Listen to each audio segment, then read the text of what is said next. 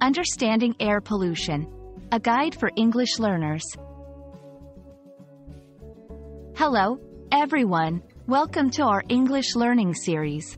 Today, we're going to explore a very important environmental topic, air pollution.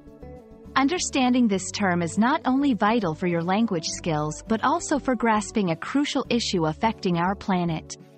So, let's dive into it. Air pollution refers to the presence of substances in the air that are harmful to living organisms or cause damage to the environment.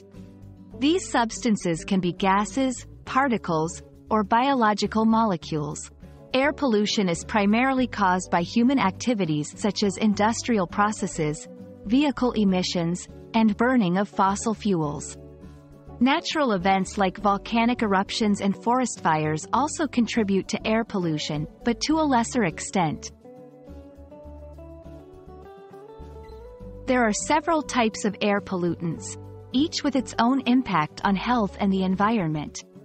The most common ones include particulate matter, PM, tiny particles that can penetrate deep into the lungs and even enter the bloodstream.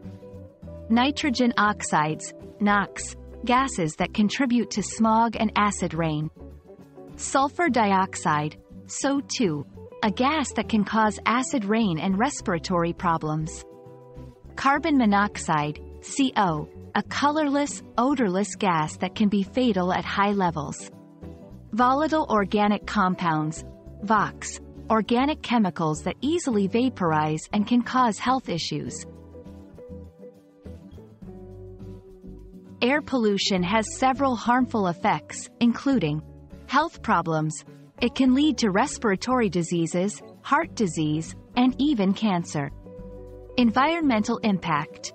Air pollution can harm wildlife, damage forests, and affect bodies of water. Climate change. Certain air pollutants, particularly greenhouse gases like carbon dioxide, contribute significantly to global warming. Addressing air pollution requires both individual and collective efforts. Some steps include reducing vehicle emissions, using public transport, carpooling, or switching to electric vehicles. Promoting clean energy, using renewable energy sources like solar and wind power. Regulations and policies. Governments implementing strict regulations on industrial emissions and promoting environmental conservation.